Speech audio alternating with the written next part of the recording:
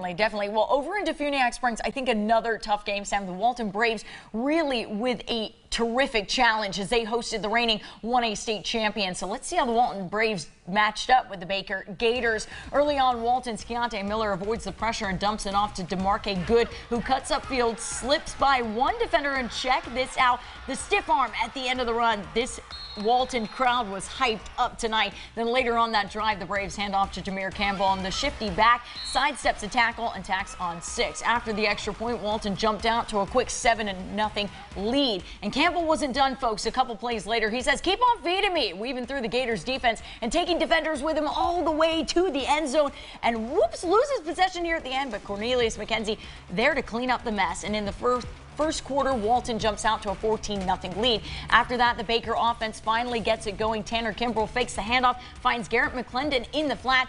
He does the rest, getting the first down and then some deep into Walton territory. Later on that drive, McClendon comes through again, this time inching the ball just over the goal line to cut Walton's lead to 14-7.